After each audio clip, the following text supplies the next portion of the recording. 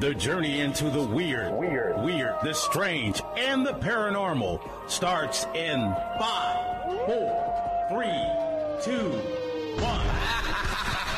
UFOs, crop circles, near-death experiences, reincarnation, haunted places, conspiracy, alien abductions, serial killers, Nazi secrets, religious cults, strange creatures, unsolved mysteries, demonic possession, alien life forms. This is The Chosen, heard only on Talktainmentradio.com. Radio, the way it should be heard. Should be heard. And you're listening to The Chosen, heard only on Talktainmentradio.com. Radio, the way it should be heard. And as always, I'm Ron Mills. I'm your navigator into these journeys of the weird, the strange, and the paranormal. But you can join me. All you have to do is give me a call, 1-877-932-9766, 1-877-932-9766, or drop me an email, thechosen at talktainmentradio.com. Radio, the way it should be heard. Course and heading set for demonic possessions, negative spirits, spells, hexes, and curses. In 2011, the Catholic Church officials began to devote more resources towards the training of priests to perform exorcisms. Was this action taken to keep up with the increase in demonic possessions? My guest is James and Cynthia McNabb. James McNabb has seen spirits since he was a small child. He has studied with many spiritual teachers and under 3 shamans to become a successful exorcist. He is also a psychic, a shaman, and a minister. Cynthia McNabb met James because she needed help to clear her apartment of a malevolent spirit. She discovered that she was intuitive and a medium herself. Together, they use their gifts to help people remove demons, negative spirits, attachments, hexes, spells, and curses. They are the paranormal investigators of Michigan LLC, and they're with me right here on The Chosen. Guys, how are you? Hey, how wonderful. Good, thank you. Okay, well, let's get right into it. What is the difference between a haunting and an attachment? Well, a haunting would be where there were spirits roaming around the house, or a building, or an office, or business. An attachment is a spirit who is actually connected to the human body and causing disruption or pain in some respect. Why would a spirit attach to a human body? You know, I really don't understand why, but maybe Cindy can help you with that. Yeah, they attach to get energy, to get your light, to get your life force. Some of them are just very evil and want to interrupt your flow of life. Some want to live again through you or the person that they're possessing. So there are many, many reasons why, because there are so many different types of attachments. There's the regular things that you see on TV. There's interdimensional beings that attach. So there are very varied reasons. Yeah, there are many different styles. I just had a client the other day, 2 months ago now. She called me up, said she's been seeing a doctor, many doctors, including the ones at the University of Michigan Hospital, and they were giving her, they were investigating pain in her back, her lower left back. The lower left back, just above the cheek, was so painful that the strongest pain reliever wouldn't touch it. And they did MRIs and X-rays and every modern thing that they could possibly think of to see what was wrong with the body, and the doctors couldn't find anything. Yet she was sick enough many, many days that she couldn't even get out of bed, no matter how much medication she was taking. So finally, her niece called me up, asked me if I might be able to help, and they said, it sounds to me like she's got an attachment, and when could I see her? Well, we set up a date. I went to visit with her. I was there for 20 minutes. She gave me a little bit of background on what was going on. I laid my left hand on the area of her back that was hurting her so badly she could hardly stand up. Mm-hmm. And the pain moved from the lower back to the center of the back instantly. I knew then it was exactly a spirit. I began to do some special work, called on my angel helpers, and in less than 10 minutes, her body was totally pain-free. And in the last 2 months, I've had contact with her several times, and she's not had any pain at all. She's the happiest girl on the block. So you're telling me we could mistake pain that the doctors can't figure it out? Pain that the doctors can't figure out might be a spirit attachment. It's very possible. I've had actually almost a dozen cases over the last 15 years of that exactly. But the doctors are just scratching their head, and sometimes they tell a person to go see a psychiatrist. We had a case of it just this evening with our grandson, who is 18 months old, who's been perfectly healthy, happy, and fine. All of a sudden, I come home from work. He developed a fever, and he started crying and was inconsolable. We gave him Tylenol for the fever, which normally relieves the fever and quiets the child down. It did not. I called James. I asked him to take a look at the baby. Now you tell the rest here. I was on my way home from doing a job, Mm-hmm. and I was riding in the car, and she called me up, told me about this. So I did a quick clearing of myself and got into a vision of my grandson. And I called on my angel helpers. What is a clearing, so we understand what exactly is a clearing? You said you did a quick clearing of yourself. I do a quick aura cleansing to make sure that I'm not carrying any energy that isn't holy, isn't wonderful, isn't happy. You know, I worked the whole day with the crew doing a roofing job, and they're not necessarily the holiest people in the world. You know, contractors. In any case, they're wonderful people. I love them to death. But nonetheless, we had a very difficult day. So I cleanse my aura every time I work on anybody. Okay. So as soon as I get that done, I call on my angel helpers, and I go into an out-of-body experience, and I had a look at my grandson from, 20 miles away. And I saw that there was something of a possession there. And the angels and I pulled the spirit out of my grandson, and my wife reported that instantly he stopped crying, and his whole attitude changed. Are some people more susceptible to these attachments or demonic possessions? Because I'm thinking they're a little bit different than a demonic possession, because I could be wrong, is an attachment a human soul? What is a demon? Well, a demon is something that you might consider to be a fallen angel, or even worse. A demon could be an entity from another dimension and has entered our area of life with nothing to do but annoy us.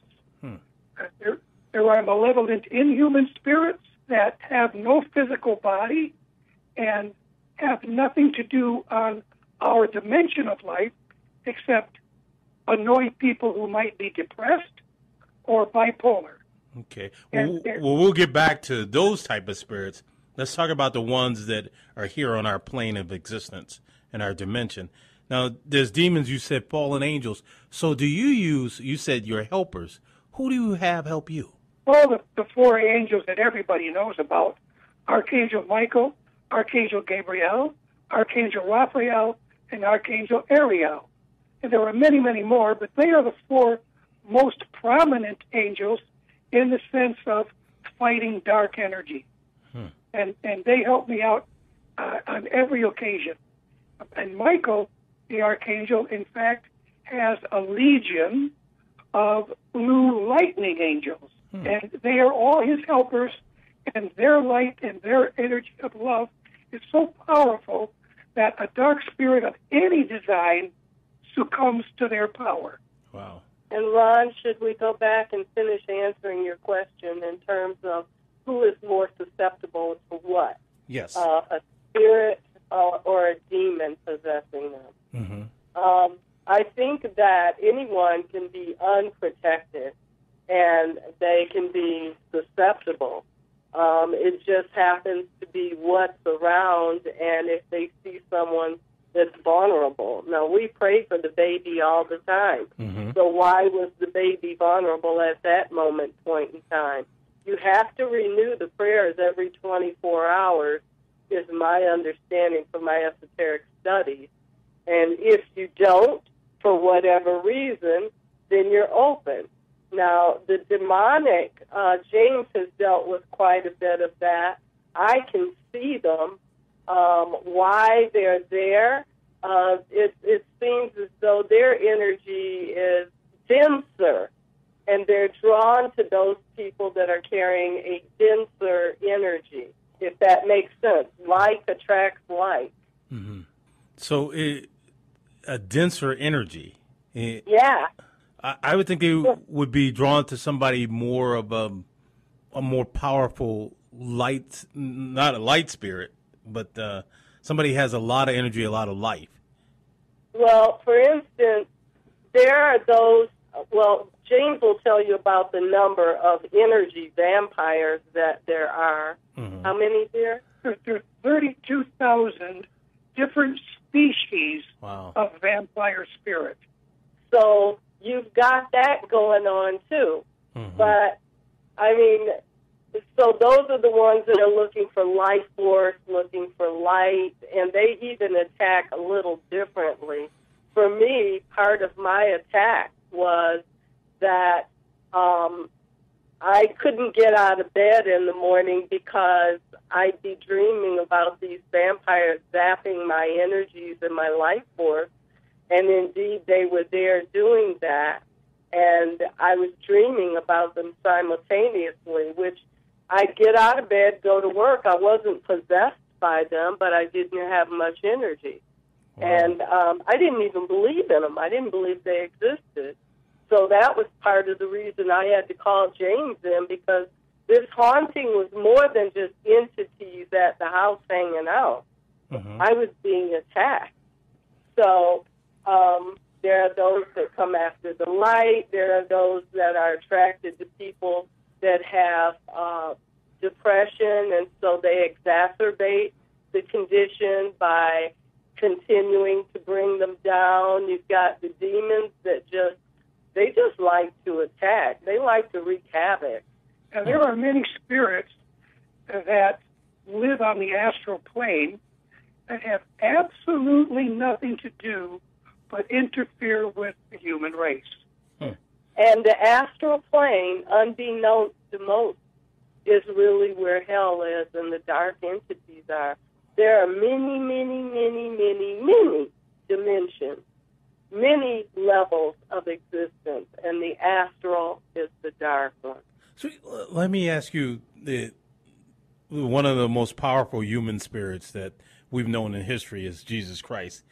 Does he come to aid you? Well, you know what? He is my mentor. He's my buddy. He's my helper. He's my guide. And I called on him many, many times when I'm having challenges. Mm-hmm. And after a while of my working with him directly, he said, look, this is really Michael's work to do. You and Michael can work together.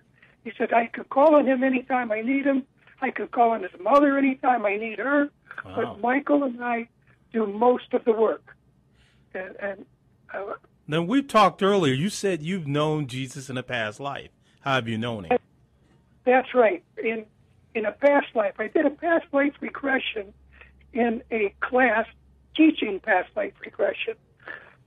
In my first past life regression, my teacher and one of the other students were also viewing my past life.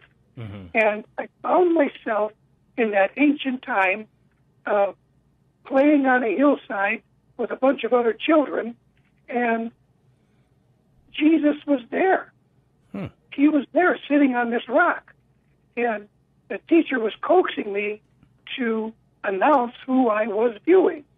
And I was hesitating because I truly didn't feel worthy of being in his presence. Or I was thinking, maybe I'm just fantasizing out of my own head. And the teacher and the other student coaxed me until I finally said, yes, I see Jesus the Christ. I see him standing there. And I feel like I'm at a family reunion. And I discovered later that I was his cousin. Wow. And his mother and my mother were sisters. I found through another minister who was a very powerful psychic, he channeled a spirit, and I asked the spirit for clarity. And the clarity from the spirit suggested that I was, in fact, his cousin, and I was James the Lesser, or James the Younger, the Apostle. Not his brother. It was his brother James was a couple of years older than me, so he was known as the Apostle James, and I was known as James the Younger or James the Lesser, because my age was younger than the other James. But there were two James apostles, and I had clarity and confirmation from another psychic that wasn't at that particular meeting. Wow. And, my teacher and the other student both said they saw exactly what I was seeing. They described the scene, and of course, I was overwhelmed with emotion.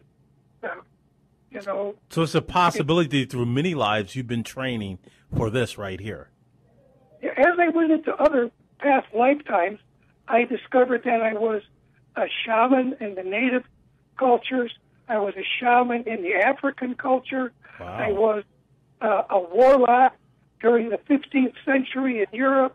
I was some type of psychic in the 13th century in Scotland, and Native American shaman in several lifetimes as well. I've done a lot of research on it, and I've gotten confirmation, not just from my own thoughts, but from other people as well who are on a similar level and similar journey of spiritual existence at this time of the evolution of the human race.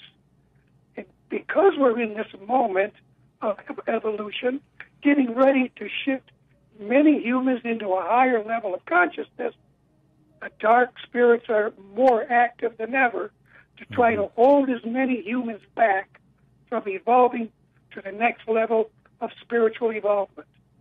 And that's why we're so busy with all these different types of spirits.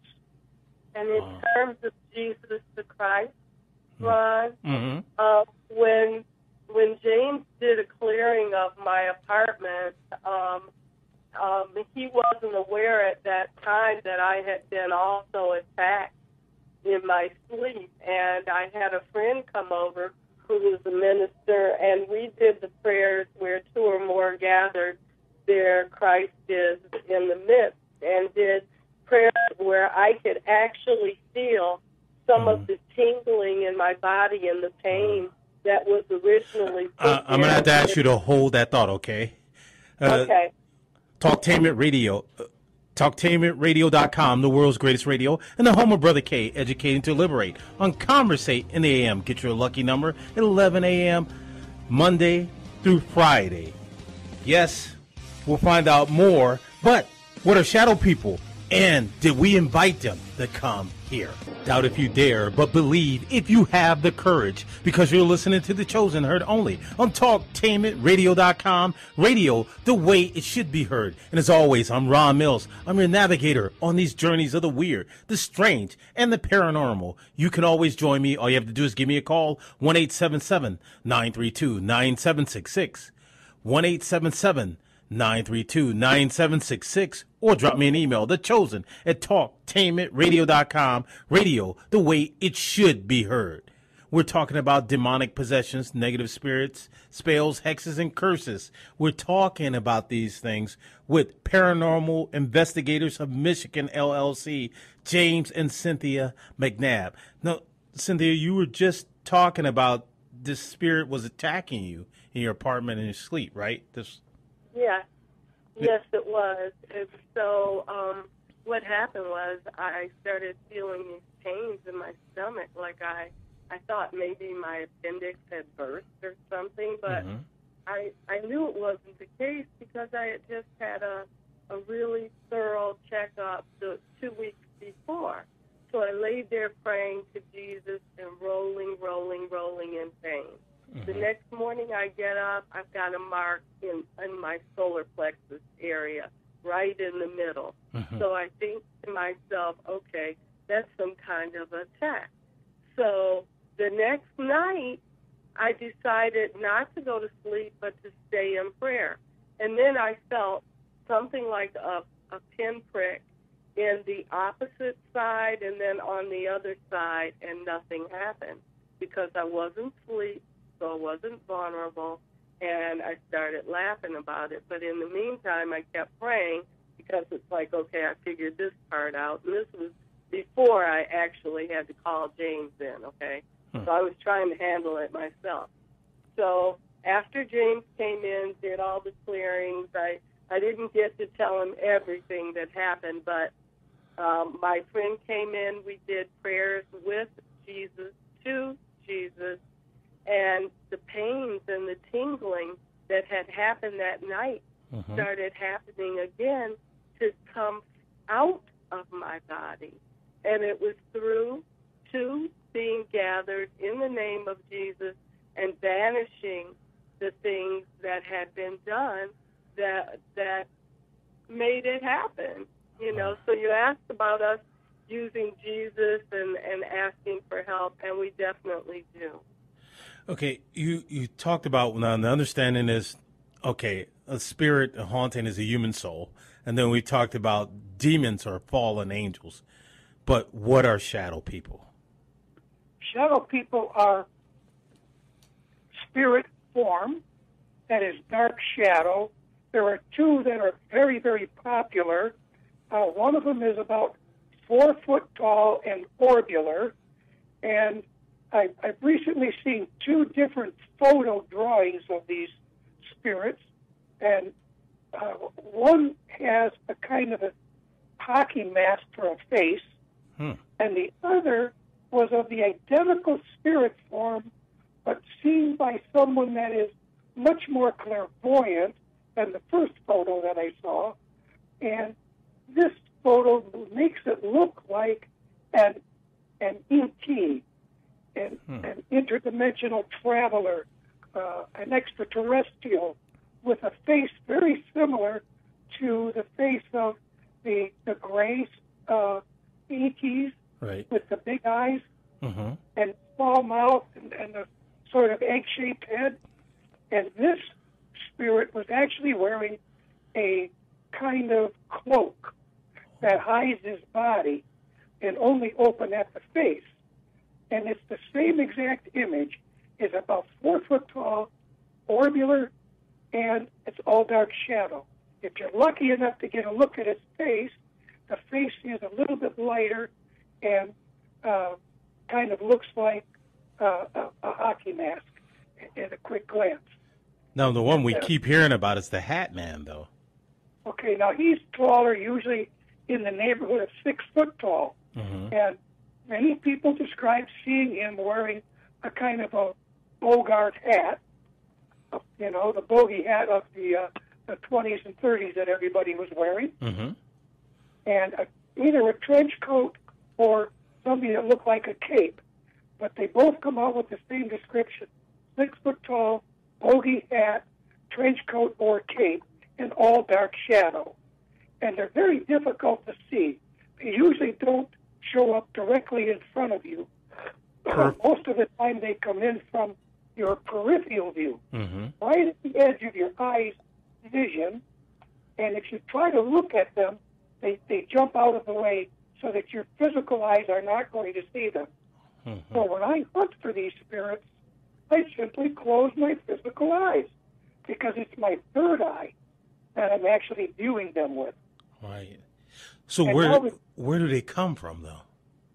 Well, they're malevolent, inhuman, which means they're really not from the dimension that we live on. They're not human ghosts. They come from another dimension, And the interesting thing is that when an atom bomb explodes, it actually has effect on other dimensions. Wow. Sort of like blowing a hole in the doorway that, or the wall, or the dividing line between Dimension 3, Dimension 4, Dimension 5, Dimension 6, and it opens up these doorways where spirits from other dimensions can actually just walk right in to our dimension. And they came in because of our experiments with the atom bomb. Exactly. And one of the earlier experiences was the Philadelphia experiment. When the Philadelphia experiment went awry, that opened up holes from another dimension as well. And every time these dimensions realign, and I'm not sure of the time level, but I think it's like every 12 years, all these dimensions realign where the atom bombs have gone off and the Philadelphia experiment opened up doorways. Wow. Every time they line up, more spirits from those dimensions slide right into our dimension. And they have nothing to do on our dimension except irritate us. And what do they do to us? Well, we start off with the orbular spirit. He finds somebody that he's interested in for whatever reason, and he begins to annoy their thoughts. He looks into their head, finds out what bothers them. What is something that happened that really pisses you off? Wow. And he repeats it, and it sounds like your own thoughts. And he repeats them and repeats them and repeats them until he's gotten you into such a state of anger and depression. Then the 6-foot spirit steps in, and the 6-foot spirit actually tries to possess your body and take you into an illness that the doctors can't explain, and in many cases, shorten your lifespan considerably. This is their goal. Really hard to, pardon me? This is their goal. Yeah, their goal is to kill you. And I was listening to a gentleman named Dr. Craig Martin, who happened to be on the Coast to Coast program about 15 years ago. And he explained that these two spirits work in tandem. And the first one trying to bring you to a very low state of depression, and then the second one stepping in to possess your body with the intention of, like, fooling the gods to think that that dark spirit is your soul, and when it takes you to a death, he's hoping that he can get into heaven through your body. And Well, I'm beginning to understand this. Fooling God. Yeah, isn't that interesting? How in the hell can they fool God? But it seems as though that's what Craig Martin broadcast on the Coast to Coast program. And now, I've never seen them technically try to fool God, because when I come across these spirits, the angels and myself work together to remove them from the people and take them to a place that I have to call the abyss. So the angels are strong enough to, even though they're from another dimension, to rid the human race of these beings. Absolutely. Absolutely. The sad part is that they don't necessarily work nonstop doing this. They really only seem to work when they are called on by the person or someone like myself who is working to remove these things from the planet. And the angels step in and help out when they're requested to. Now, here's my question. Is low-level equipment able to open those doors? And I know Cynthia is able to see those doors in vortexes, but is low-level equipment able to open those doors like microwaves or wireless features that we have? Because the Philadelphia experiment, you're talking about some transporting something actually through the air or making something invisible, and then you're talking the atom bomb, you're talking about splitting particles to open a door. Is there things that we have that might open a door that we use every day? Yeah, well, no, not things that we use every day. there are things that attract, like electricity, as you know, from talking to other ghost people. But the more high-powered scientific tools actually do open doors. We read an article about someone at the Sandia National Lab where they were using a laser that was so big that it was allowing, as the scientist said, things to enter the planet that you don't really want to be here. So I am certain that we have not come across everything that's roaming about here, but we handle things on a case basis, and each case seems to get a little harder and more difficult, it seems.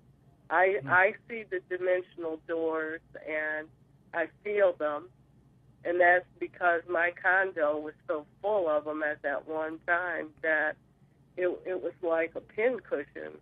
There were so many doors in that place. Are you able to close them? James is able to close them. I'm only able to detect them. But he uses Native American and Celtic chants and prayers along with a staff that he has that's very, very powerful and closes the dimensions in the doors. James, however, these things, a lot of them reopen them, okay? Right. Yeah. I'm sorry. Go ahead. Oh, I was going to ask James, now, getting back to just the regular spirits on our plane of existence, the goal is to meet God or transcend and to go into another life. Why won't most spirits move that way? Well, human spirits. Yeah, the basic ghost that is of human spirit has been raised, let's say in America and Europe, in a Christian consciousness. And our Christian teachings have been that if you've done anything naughty, St. Peter's waiting for you at the gates of heaven with his checklist, and he's going to know if you've been naughty, and he's not going to let you into heaven. Well, by the time most people live pretty much a full life, they've done something that the Christians have suggested was naughty and worthy of severe punishment and going to hell and burning forever. So many of the spirits that I've come across have expressed to me that they're afraid to go to heaven because they've committed some kind of naughty act that St. Peter would send them to hell. So they're not going towards the light. They're just hanging around here, attaching themselves to human forms because of what they were taught. Yeah, some of them attach, but many of them just hang around. They just don't know what else to do. Now, I listened to the previous Pope. Well, that John the 23rd, he made an announcement prior to his death, and I believe it was 2001, that the Catholic Church invented the concept of hell. Right. In order to create fear in their patrons. So, all of the people who live in the Christian teaching... James, I need you to hold that thought. My guests are James and Cynthia McNabb. They are the Paranormal Investigations of Michigan, LLC. Before you go any further, James, you need to give us your website, and if somebody's in trouble, where can they reach you? Well, they can reach me at www.PIMSUCCESS.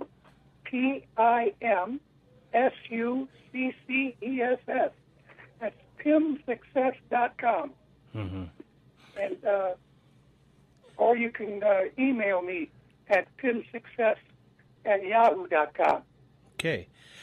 Now, again, we were just talking before the break, and you said that a lot of these spirits will not cross over to light because of the fear that they are going to go to hell. So they'll hang around their house and linger around, and some will attach to humans. Yep, some of them do.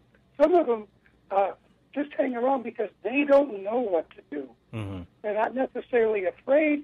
They just don't know where to go or what to do. And some of them, as they do this, they discover that, gee, it's pretty lonely here. Mm-hmm. You know, I'm here and I got nobody to talk to, nobody to interact with.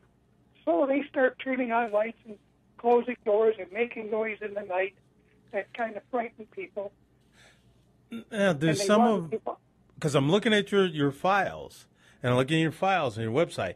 Now, there was one example with some attached to objects because you had a Civil War haunting from a war antique. So these collectors might unwillingly be bringing spirits into their home.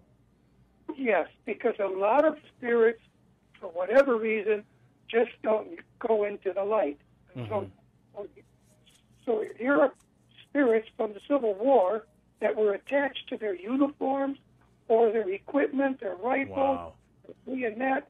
And this particular young man was really into collecting as much Civil War memorabilia as possible. Mm-hmm. And he created a beautiful memorial room filled with, there had to be 100 or 200 pieces.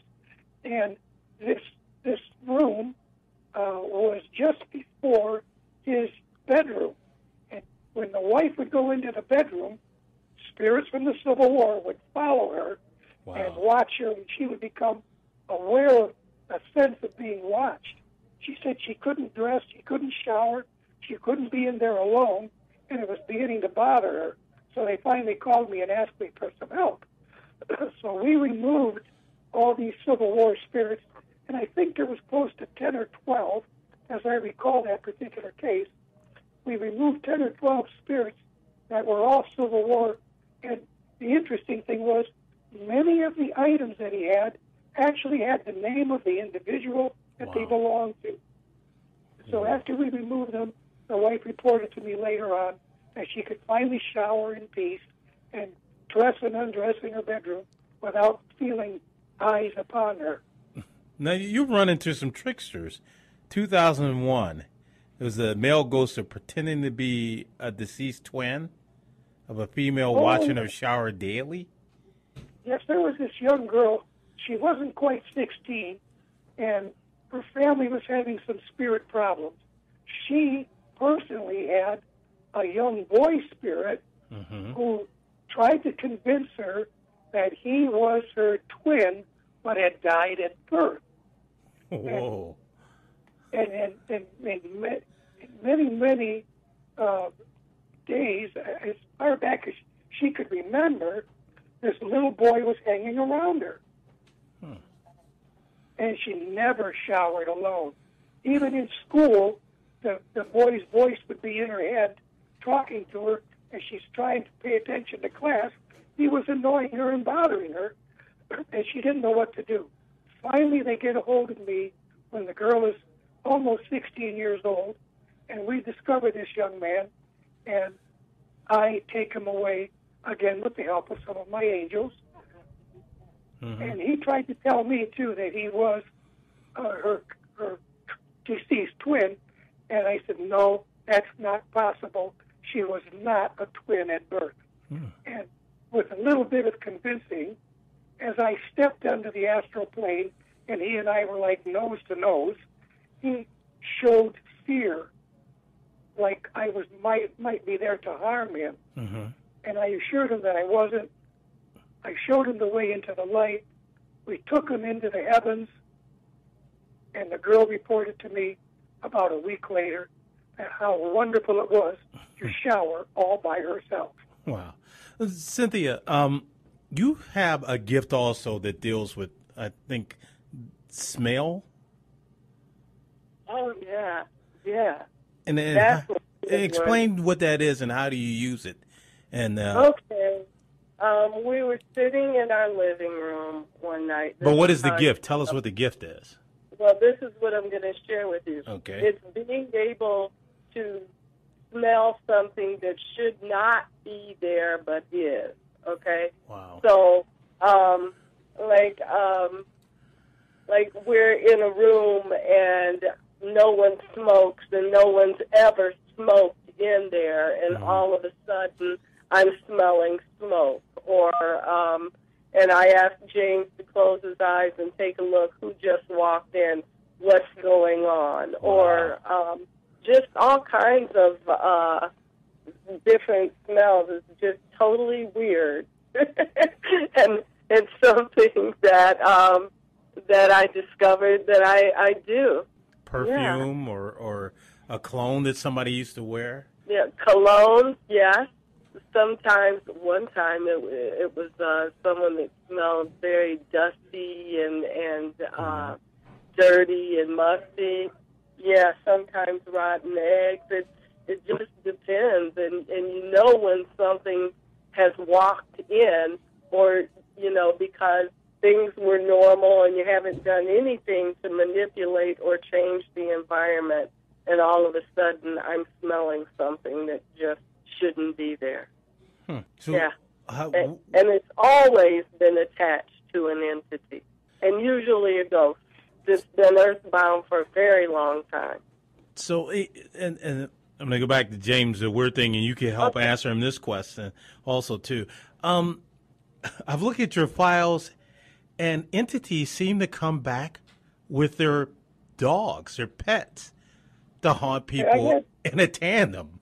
Yeah, I've had some situations.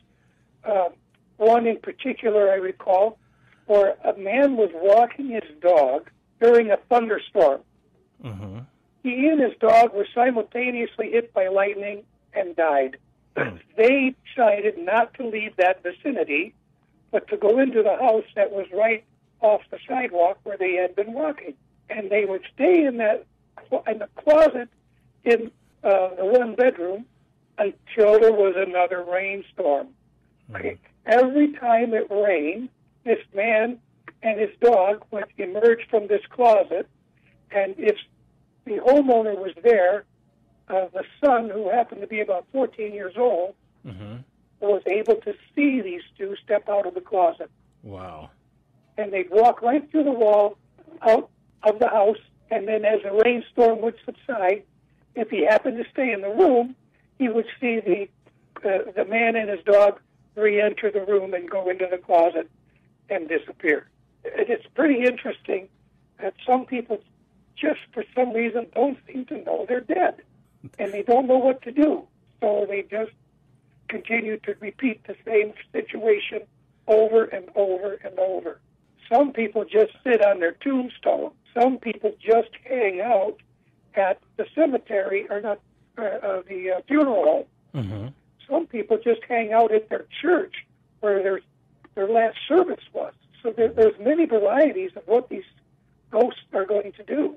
As we were in Egypt, we ran across spirits from the mummifications. Wow. That were hanging around by the thousands. Looking at the opening of my website at PimSuccess.com, you'll see a photo of one of the temples in Egypt that has hundreds of orbs. Tons of one orbs. photo. Tons of many, orbs. many orbs. Yes, there's so many orbs in that photo.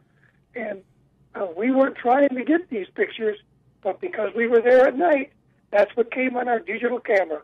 If you look at the orbs closely enough, some of them even have a happy face. Wow. How old are these mummies? How old are these orbs? They have to be in the neighborhood of maybe 4,000 or 5,000 years. They've been hanging around Egypt. Now, James, since you mentioned Egypt, and that's a place where we think there are curses and spells and hexes, is it possible for someone to curse something and leave it there and pass it on to you? I've had cases where people in this current life are hexing and cursing others, and I've had cases where people in this current life have a hex or a spell from previous lifetimes. Wow. The Kennedys, in fact, had some kind of spell that was killing the people at a young age, and that was broadcast on television many times. So it can come from any dimension, and as far back as memory could possibly imagine, and I've been able to break these spells. I've had spells cast on people in the United States that came from Sicily and Africa and Romania, and I was able to break the spells of these individuals, and they report to me that life has changed considerably following the work that I've done with them. Wow. And it's just not a belief that there's a dark cloud hanging over your head. It's actually something going on. Oh, absolutely. If somebody feels there's a dark cloud, you can believe something's going on. If you feel like you're limited and can't get someplace or can't finish a project, quite often it's because there is a spell or a hex from someone who doesn't want you to be successful. Wow. And that energy is lingering around. Absolutely. And things have been accelerated ever since the Harry Potter stories and stories like that have hit the airwaves. A lot more people are looking for ways to use a power that is supposed to be reserved to help others rather than interfere. But there are some good magics also, too, like Kabbalah. Yes, absolutely. Absolutely. In fact, it's basically all the same magic. It just depends on what the person doing the curse or the spell is intending for it to happen. What do you want to happen here? Do you want to help somebody or do you want to interfere with them? And you can use the same energies to cause good luck or bad luck. But what you put out there, doesn't it come back, that energy? If you put out some negative energy, doesn't it boomerang back to you? Yes, it certainly does. What he means is that energy is energy, and it can be used for negative things or it can be used for positive. That's what he said. Yeah. And definitely karma is involved here. Whatever you do, you're going to get back. And some people who practice black magic believe that you're going to get it back threefold or tenfold. If you put out something nasty, you're going to get it back 3 times powerful or 10 times powerful. But don't seem to care. They do it anyway. But the possibility, not in this life, it might be in another life. That's right. That is possible. It is possible. Because I've seen people do things in his life and nothing happens to them. So I'm inclined to think maybe it'll be a next life. Right quick, again, give me where people can reach you, your website again. Okay, the website is www.timsuccess.com or james@timsuccess@yahoo.com. And the PIM stands for Paranormal Investigators of Michigan. Okay, and I don't just have to be in Michigan to receive help from you. No, you do not. We've had many cases out of state, and some of them even work over the phone. I had a possession in southern Indiana with a lady possessed. Her husband was very, very paranoid and scared. They called me up. We did an exorcism over the telephone. This woman couldn't talk, couldn't speak. Her eyes were rolled up. We're going to have to leave you at that, and hopefully we get you back. Thank you so much for being with us on The Chosen. It's James and Cynthia McNabb, Paranormal Investigators of Michigan. Talktainmentradio.com, the world's greatest radio. Radio, the way it should be heard. You got the power. Radio, the way it should be heard.